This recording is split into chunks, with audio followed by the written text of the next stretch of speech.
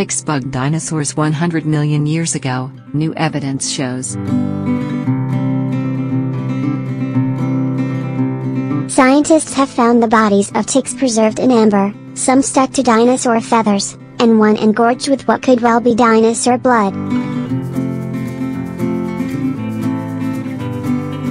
But before you go thinking Jurassic Park, the researchers warn that the blood is too degraded to yield DNA that could be used to clone the extinct creatures, or even to identify the stick's last victim.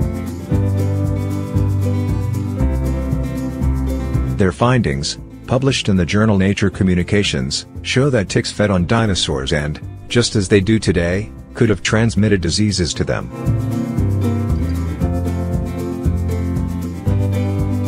Ticks are infamous blood-sucking, parasitic organisms, having a tremendous impact on the health of humans, livestock, pets, and even wildlife, but until now clear evidence of their role in deep time has been lacking, said Enrique Penalver of the Spanish Geological Survey, who worked on the international study team.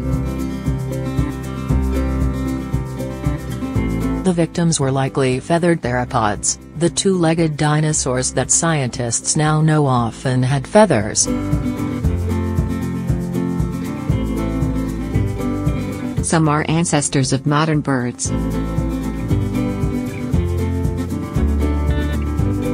Although we can't be sure what kind of dinosaur the tick was feeding on, the mid-Cretaceous age of the Burmese amber confirms that the feather certainly did not belong to a modern bird, as these appeared much later in theropod evolution according to current fossil and molecular evidence, said Ricardo Pérez de la Fuente of the Oxford University Museum of Natural History, who also worked on the study team.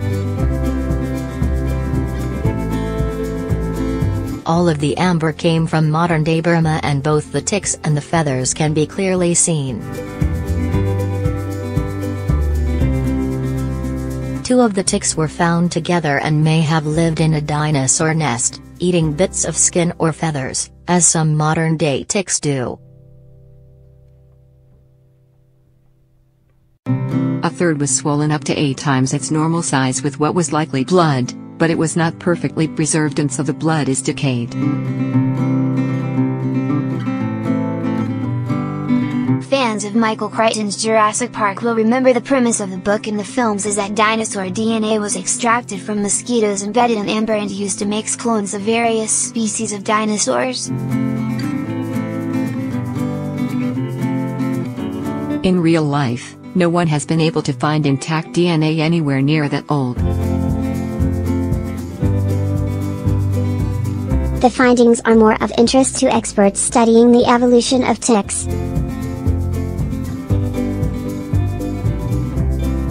They identified a new species that has gone extinct, and named it Dienocroton draculae, or Dracula's terrible tick.